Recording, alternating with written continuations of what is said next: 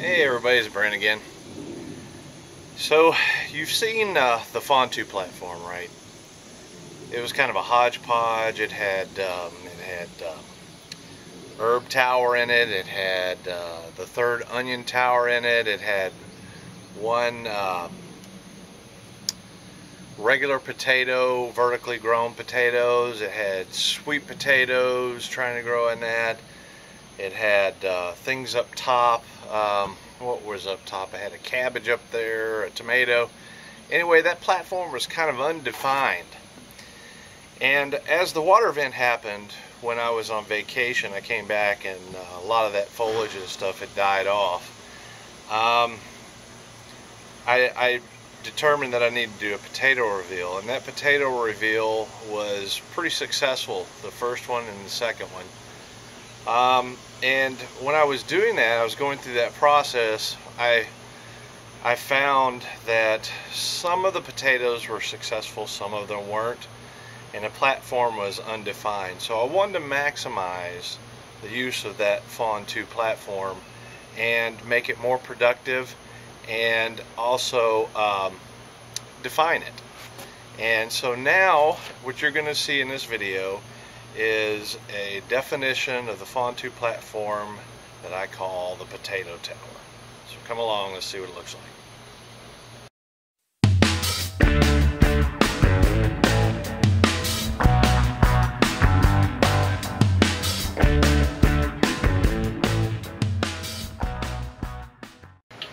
Let's talk vertical taters, sweet potatoes and regular potatoes. And let's take a look at that. And I've got plans for this, and I will take you along with me as I go. You can see the sweet potatoes, they sure love this heat.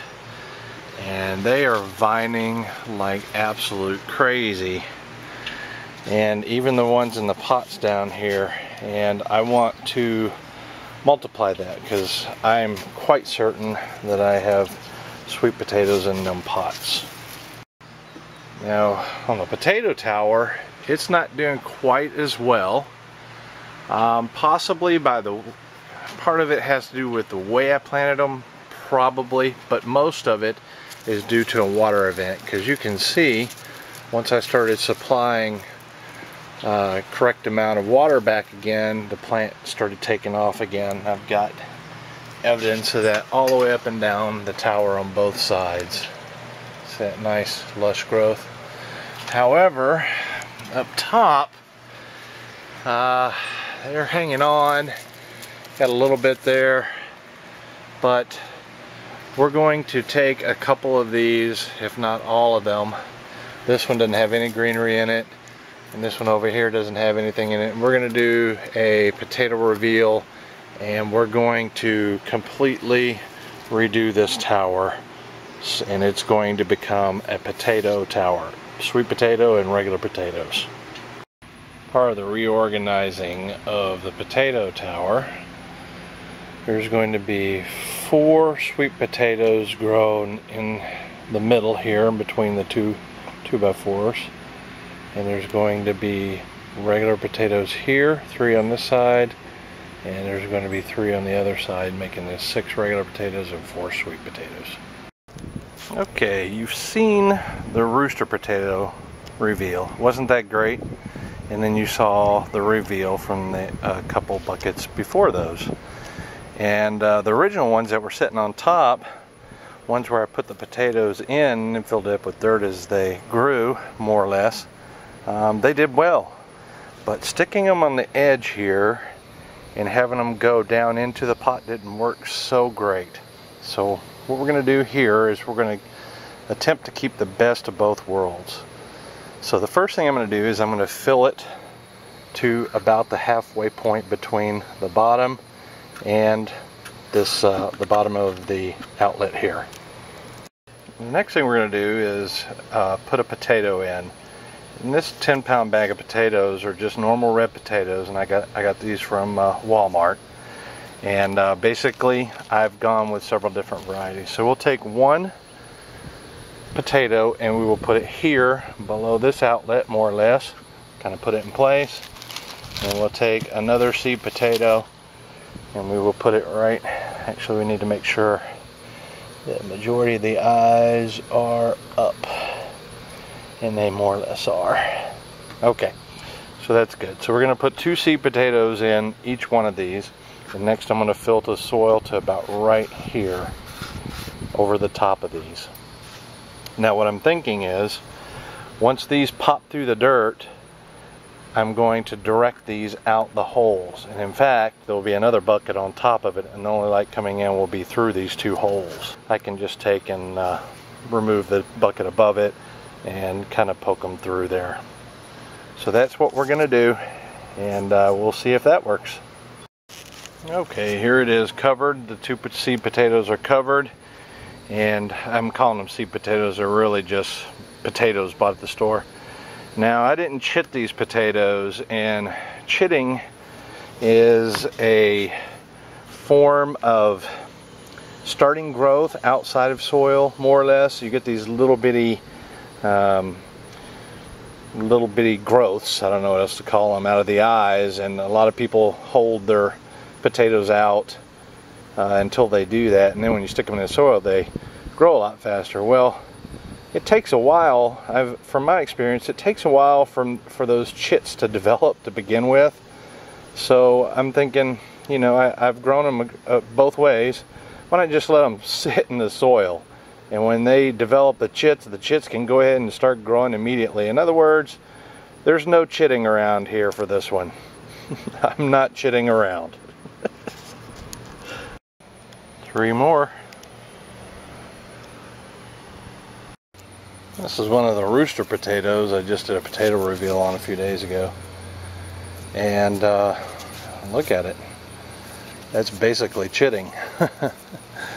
So I know they weren't in the pots that long. I wonder if the constant moisture had something to do with it. Anyway, I'm going to replant the roosters that have chitted. So the potatoes are done, guys. Got 12 buckets in this row, 3 wide, 4 high. And over here I've got the same exact thing. Now, majority in the bottom tiers are red potatoes that I showed you in that bag, and a lot of the top ones, if not all the top ones, are the rooster potato, and including, I think 3 or 4 buckets, I marked them on the other side, but 3 or 4 that are my own potato that were pulled out less than a week ago. So I'm going to see how long, as an experiment, it would take to turn around those potatoes before they'll start actively growing into more potatoes again. I wanted to show you here that with these holes, you can see in there through to the other side and see when potatoes are breaking through the surface, and then once that happens, you can unstack them and pull them out through the little holes. I can't remember if I showed this or not, but I think it did. After I took the vines off of that really big sweet potato, the slips off, this is what's happening now. They're greening up and they're starting to grow again, which obviously means there's roots in there. Even got some flowers. So those are usable assets. Those slips, I started taking them out of there, and I've got 3 buckets here. You can see they've got some roots on them. I'm going to wrap them around out through and finish filling them with dirt. Again, they're wrapped around, time to fill with dirt. Once we put the vines in there, we need to start them off right. The soil was pretty dry, so we need to go ahead and water this in some.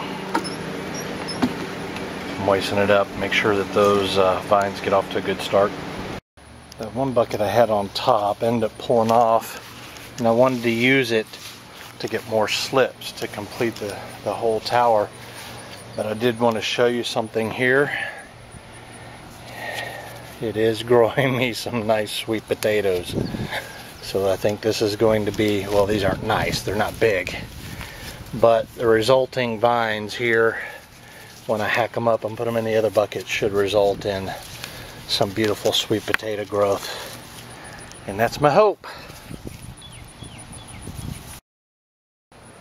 So that is technically my first container grown sweet potatoes, my first hydroponic sweet potatoes, and their sacrifice is so that I can use all of these slips or vines, whatever you want to call them, those on the top shelf in the new way that I'm going to grow them.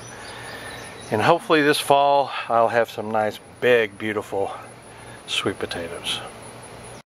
Oh, this is a top bucket. On the top bucket we put the little styrofoam foam board on, and that serves a couple purposes. One, when water drips and hits, it spreads out and it keeps from creating a divot in the soil, exposing potatoes. It also traps in moisture and it keeps it moist in there at all times, which is what I want to do. Okay, the potato tower, sweet potato, regular potatoes of two different kinds, is complete.